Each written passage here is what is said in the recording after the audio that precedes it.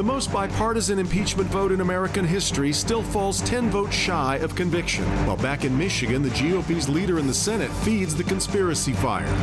And the pandemic leads the former medical director for the city of Detroit to make a national plea for universal health care.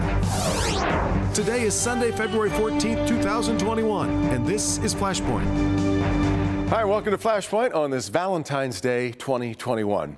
It was anything but candy, hearts, and flowers yesterday, of course, in the United States Senate. We figured on Friday that things would end quickly, and they did, but only after a bizarre fight over whether to call witnesses after evidence emerged about what the president knew about the insurrection and when he knew it, and just as critically, what he didn't do about it. But in a strange about-face, and that's a much kinder way of putting it than many critics on social media, Democrats agreed to forego witnesses and move right to closing arguments and the vote, which saw 7 Republicans breaking ranks and voting to convict. Now, that the president would escape conviction long seemed a certainty, but now that the whole thing is done, where does it leave the United States? Are we as divided as ever, or is there a little confusion among some of the president's supporters as they watch people like the 7 senators and former UN Ambassador Nikki Haley breaking ranks with Donald Trump? Certainly, Senate Majority Leader Mike Shirkey has left some folks confused. He has refused to go along with the conspiracies about the Michigan election results, which, by the way, were reinforced this week by an audit that showed them basically on the money. But Shirkey was caught on video insisting the insurrectionists at the Capitol were not Trump supporters. He then apologized for that, only to be caught on yet another microphone doubling down on the theory. Now, I had hoped he would be here this morning to talk about it, but I can't even get anyone in his office to tell me no, much less tell me yes. We're going to talk about all that coming up. Also, the former health director for the city of Detroit and former gubernatorial candidate, Dr. Abdul El Sayed, has co-authored a new book urging Americans to consider universal health care. He believes the pandemic has greatly strengthened the case. We're going to talk to him, too, all today on Flashpoint.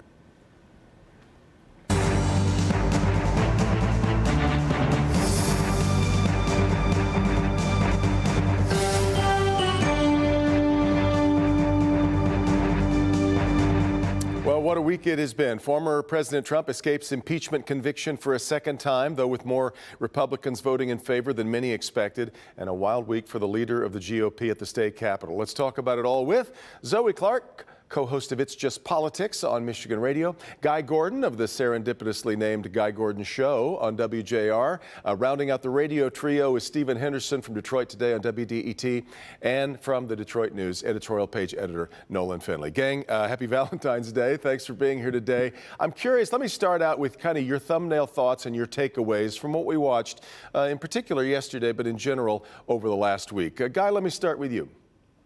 We didn't see a constitutional conviction, but I do think we saw the beginnings of a political conviction. If you look at the GOP senators, I think they're beginning to try to distance themselves from Donald Trump.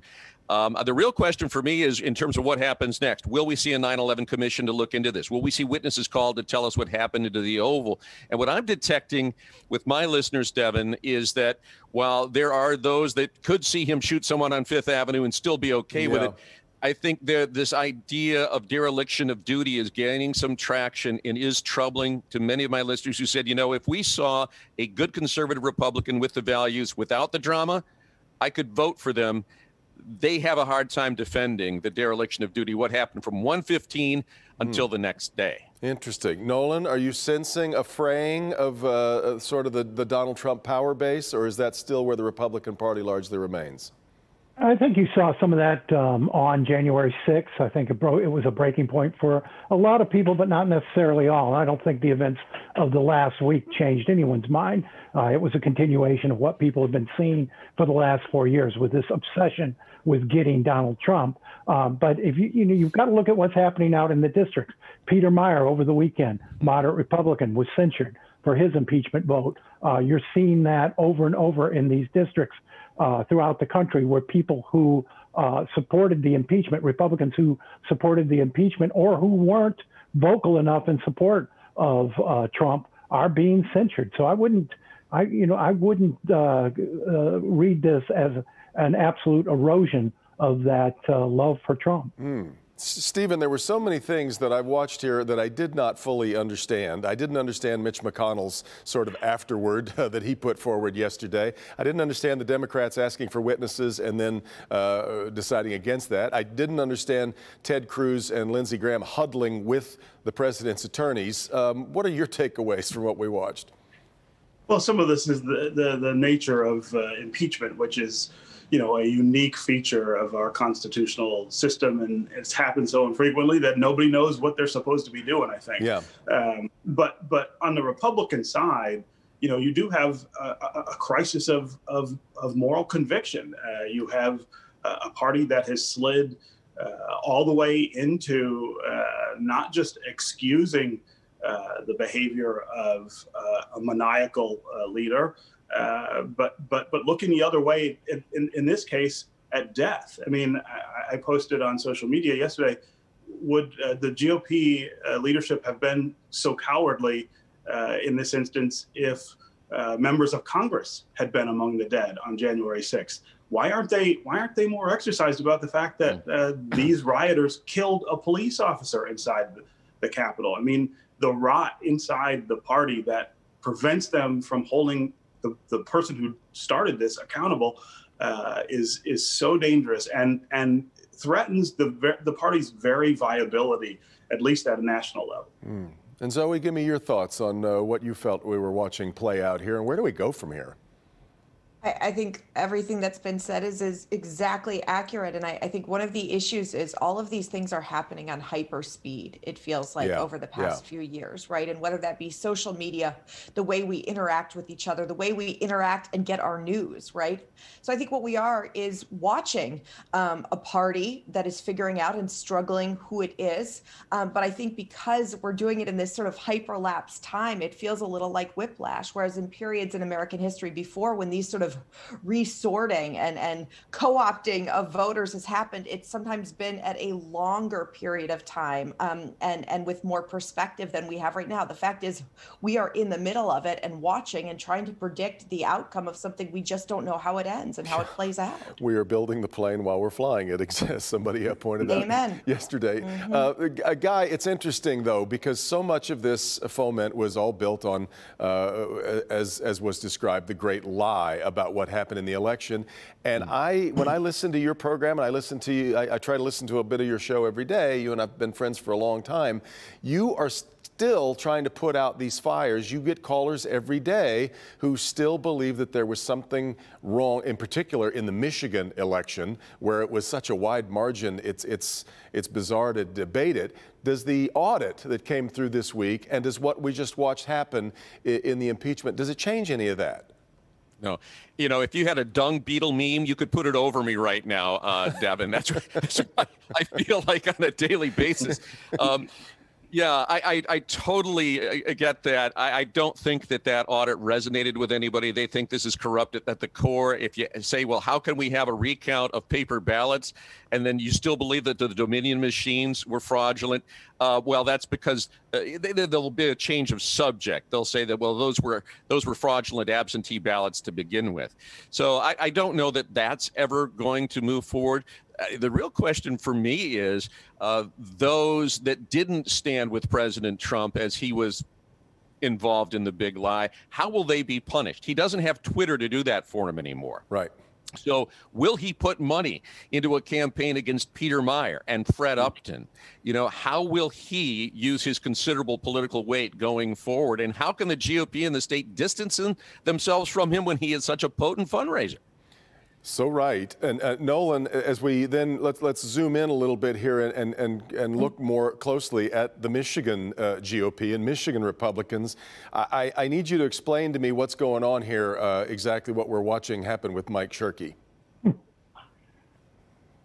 Well, I mean, Mike Shirkey is who he is. He says, he has throughout his career said a lot of things that, raised a lot of eyebrows. And I can't, I'm not his spokesman. I can't speak for what was in his mind when he said that.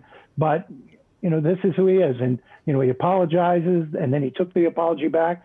I'd just soon he not apologize if he doesn't mean it. But would be nice to hear an explanation from him about what he was talking about. And to the broader Michigan GOP, we watched this fight with Laura Cox and Ron Weiser. Where does this leave the state party right now, Nolan?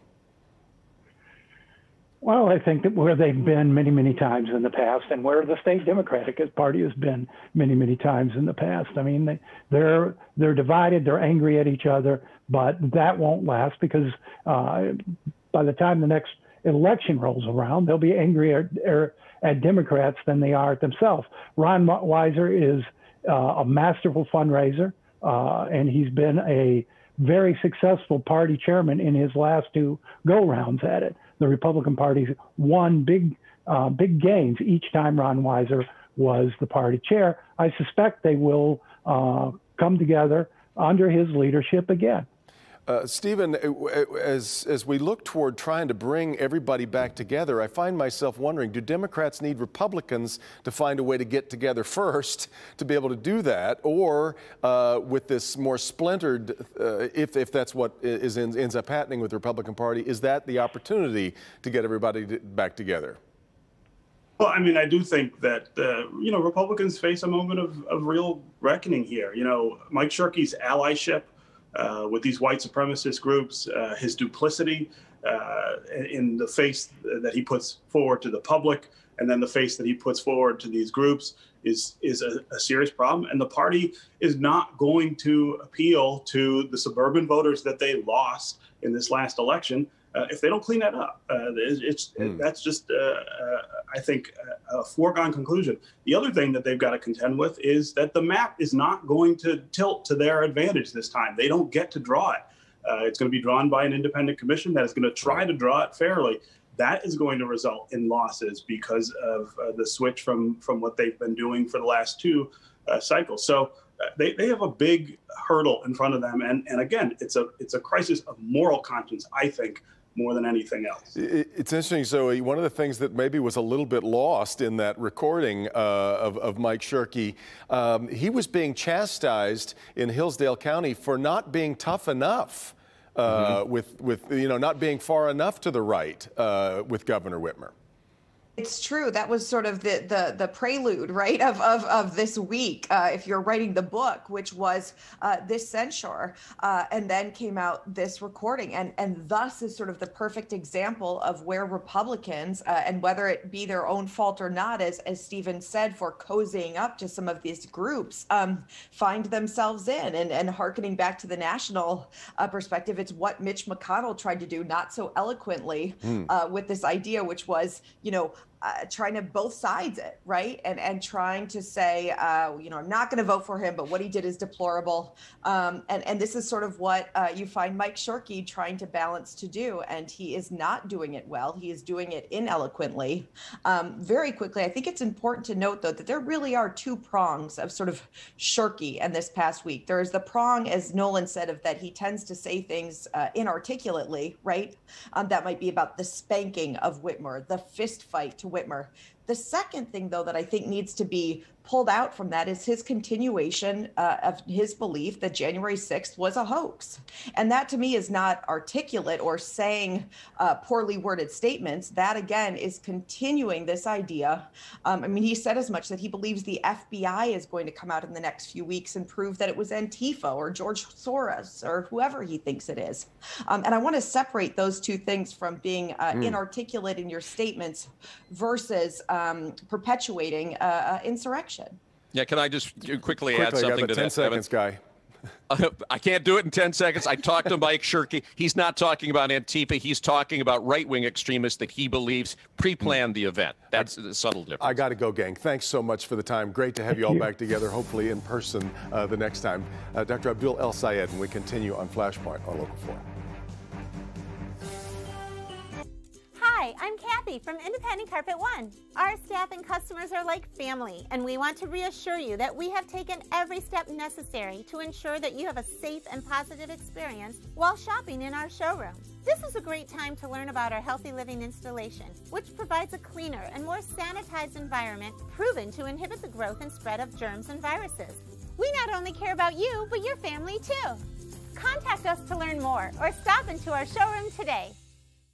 Trust me, I'm a lawyer. Yeah, I know it's a line that gets a laugh. until you've been in a serious auto accident. Then it's not a punchline, it's a lifeline. Because once you've made that call, it's out of your hands. You're all alone, and all you have is your attorney standing by you. Deep down, when everything depends on the energy, experience, and talent of your lawyer, who do you want in the fight of your life? We're unstoppable. Visit GollingBloomfield.com and lease or buy your next vehicle online. Only at Golling Chrysler Dodge Jeep Ram in Bloomfield Hills. During the President's Day event, lease the 2021 Jeep Compass Limited 4x4 starting at $229 employee, $259 friends and family. Or take home the 2021 Jeep Wrangler Unlimited Willys 4x4 for only $347 a month employee, $392 friends and family. You search, you request, we deliver to your home or office. Shop GollingBloomfield.com. Golling Chrysler Dodge Jeep Ram in Bloomfield Hills. Black history is American history. So to celebrate Black History Month, we're taking you to the places where it happened. Monday morning at 6:30, see how one of the few high-ranking African-American women in the Michigan State Police got her start and how she hopes to be a change maker. When I think about just being a Black girl from the east side of Detroit, I never thought that I would be in such a position. Count on Local 4 News today to bring those historic moments to you.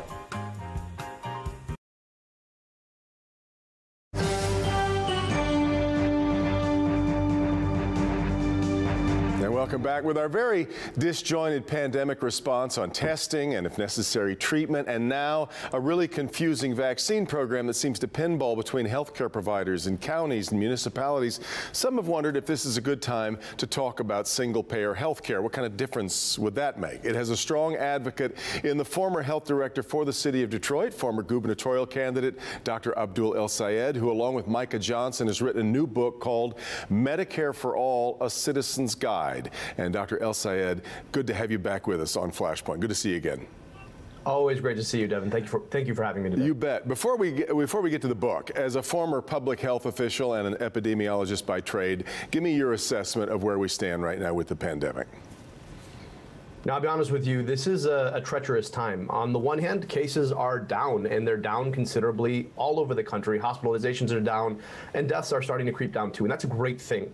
At the same time, we have these variants, and these variants, we know, have different levels of resistance to our own acquired immunity that people get after they've gotten the illness, which means that they could spread quite rapidly. And so we're in a moment right now where we've got good news, but we've got to keep it good news. And what we need to do is continue to follow basic public health protocols as we roll out these vaccines. We got to remember that the vaccines are a really incredible engine. It's like a McLaren X1 engine, but you can't drop it in a Ford Pinto. And so we've got to keep doing the rest of the work to contact trace, to test, to socially distance, to wear our masks, to wash our hands, to make sure that we can beat these variants too and hopefully get out of this. It's hard to argue by almost any measure. The United States has had one of the more maladroit responses to the pandemic of the entire world. Do you think that that has to do more with our healthcare system and the way that we sort of mete out healthcare in America, or was it simply a government response that wasn't ready for what happened? You know, I see these two things as one and the same. In our country, we're one of the only high-income countries in the world that treats healthcare more as a business than as a right. And when you have a number of huge industries, some of the biggest sectors in the country involved in the business of healthcare, there's very little incentive to prevent people from getting sick in the first place. There's a lot of money made off of people getting sick. And so we don't invest in basic public health infrastructure in this country the way that other countries do. And so our response was anemic, and it was anemic because we haven't invested in those things that we needed to be able to beat pandemics before they come. And then when it hit us, our healthcare system, because of the way that it's set up, is rickety. It's like the house of straw that blew over when the big bad wolf blew on it. And that's because, you know, again, it is all about a business. And so we saw hospitals without basic PPE for their employees, the frontline healthcare workers. We watched as people lost their health insurance because we tie health insurance to employment in this country. 15 million people lost their health care while they lost their jobs in the middle of the worst pandemic in over a century. And we still can't figure out how to deploy this medical marvel of a vaccine at any speed simply because we don't have the infrastructure to have done that. And that's all because of the way that we've chosen to pay for and think about healthcare in our country. Meanwhile, 10% of people, even before this pandemic, didn't have health insurance at all. As you, though, now try to make the case for Medicare for all, what you run up against is people say, well, look how inept the government response has been to this, that government doesn't, you'll hear this time and time again, government doesn't run anything very well. Why would we turn something as important as our healthcare system over to be government run? You know, we make a choice in this country not to run anything in government very well. It's because we don't invest in it. It's because we think about government as part of the problem rather than part of the solution. And part of this is to say, well, actually, government is uniquely situated to solve a set of problems in our country that cannot be solved by markets as a function of how markets work, right? And, you know, I always, when I teach on these issues with young people, I always ask them, how many of you would buy 5 MRIs for $500 right now? And most of them say no. And then I said, okay, well, if you were playing basketball and you tweaked your knee, if I sold you 1 MRI for $500, would you buy it? And almost all of them say yes. The point here is that we don't want to buy health care. We want health. And after you hurt yourself, after you get sick, health care is a means to getting health. What that proves to you, right, is that health care is not a market good. Healthcare is something that we ought to think about as a right that we provide to every single person in the richest, most powerful country in the world. And so we've got to rethink this situation, and we've got to rethink the way that we invest in government. Government doesn't have to be run poorly. It's a choice that we make by people who want to tell us that actually the market can always do it better, even as we watch the market fail at solving these basic questions. Well, clearly our system is inefficient. We spend more on healthcare than just about anybody in the world for not terrific results and outcomes. But the fights that we have seen at places like the nation's capital, at the Michigan State Capitol, I've gotten so many emails over the last 4 years from people saying, I don't like President Trump, but I fear the encroachment of socialism more than anything in American life. I'm wondering, even though this is a very old idea, John Dingell famously introduced it every year at the start of every congressional session. This is an old idea, but is it further away from being done rather than closer simply because of this massive pushback against anything that approaches socialism? Yeah, I hear that question. I actually think we're a lot closer than we've ever been, simply because, you know, you think about the median individual. We talk about a young woman, a Michigander actually, named Lisa Cardillo. She was 36 years old when she had a very rare form of heart attack. And that was 3 years after her husband had suffered a brain tumor.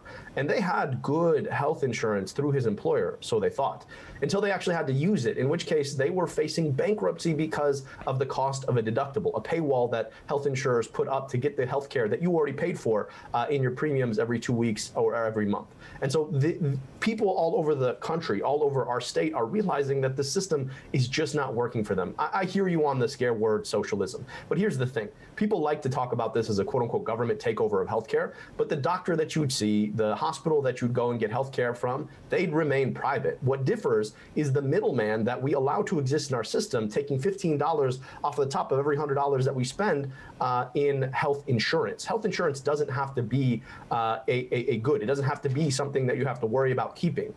It can be something, just like our neighbors to the north know, that is provided by government so that you can then take that voucher and see any private doctor or hospital that you want. That is not socialism. That is just a smart approach to government. And by the way, we do a lot of public things really well, and we take them fully for granted, like roads or schools. And we all know that if we did not do them well, that it would create a huge equity challenge. Lower income people in rural communities all over this state and country, urban people all over cities wouldn't get what they deserve. And they frankly aren't getting it now because we're not investing in those things. And so I don't hear the question of socialism, I think, is a bit of a buzzword that people throw up to try and turn us around. But we need to look through that and actually ask the question. I got just a couple of seconds left.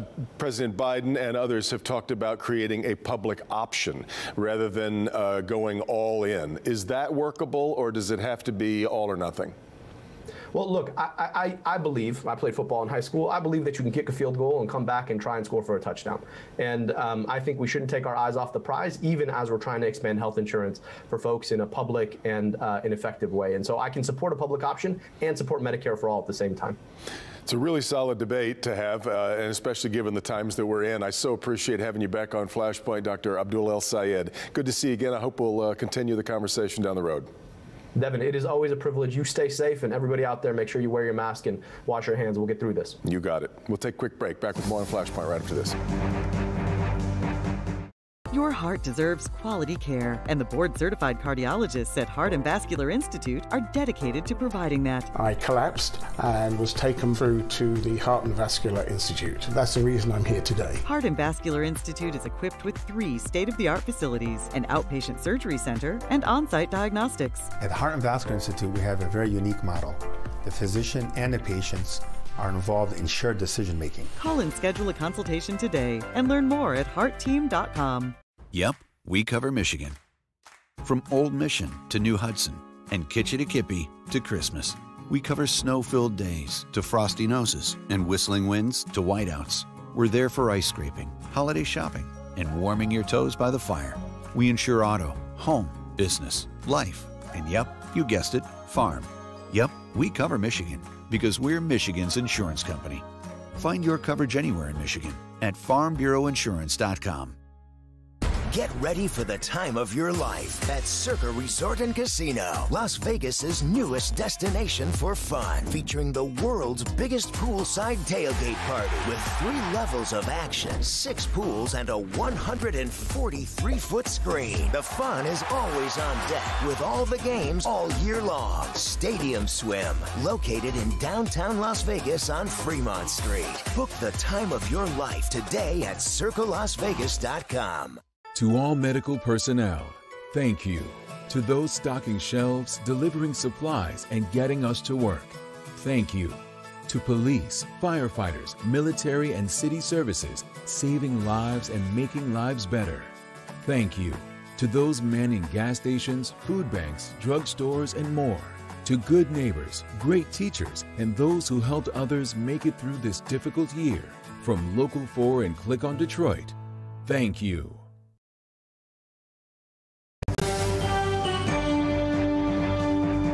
Before we go, funeral services were held yesterday for Detroit attorney Cliff Woodard's, and so we at Flashpoint say our fond goodbyes as well. Great sense of humor, an infectious laugh. We and Detroit are going to miss it. Meet the Press is next. See you next week.